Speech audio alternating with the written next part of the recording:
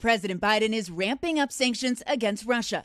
We're going to keep raising the economic cost and ratchet up the pain for Putin and further increase Russia's economic isolation.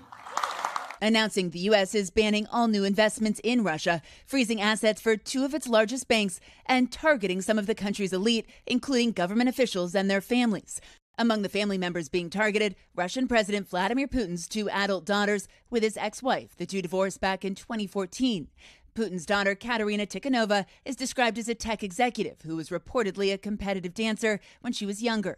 His other child, Maria Vorontsova, leads state-funded programs in genetics research. The U.S. Treasury reports she has received billions of dollars from the Kremlin. Both women have mostly stayed out of the public eye. Putin also staying mostly quiet about his daughters, saying he has avoided discussing them for security reasons and because they've never enjoyed being in the spotlight. In 2017, the Russian president briefly spoke about them in an interview with Oliver Stone on Showtime. They are not into politics, and they aren't into corporate business.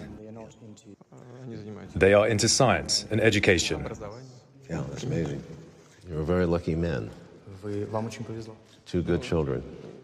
Yes, I'm proud of them. And though the sanctions' impact on Putin's daughters is not immediate, their symbolic importance is already evident.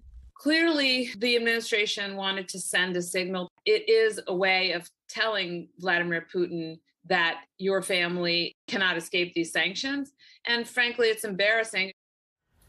Molly, how is Russia responding to the sanctions taking aim at Putin's own family members?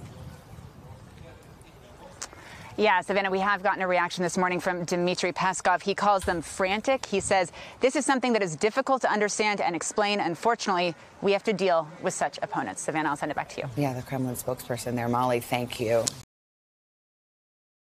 Hey, thanks for watching our YouTube channel. Find your favorite recipes, celebrity interviews, uplifting stories, shop our favorite deals, and so much more with the Today app. Download it now.